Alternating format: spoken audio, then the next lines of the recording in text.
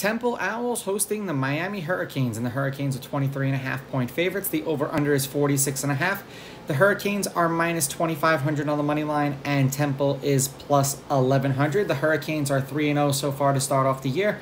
They're 2-1 against the spread, and the under is 2-1 in their 3 games. And for Temple, they are 2-1. They are 1-2 against the spread, and the under is 3-0 in the games in which they've played.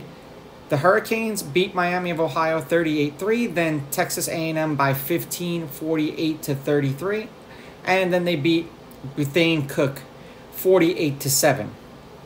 Now Temple beat Akron 24-21, lost to Rutgers 36-7, and then beat Norfolk 41-9. Now Rutgers is nowhere even remotely on the same stratosphere, I want to say, this year as the Hurricanes are, and they beat them by 29 points.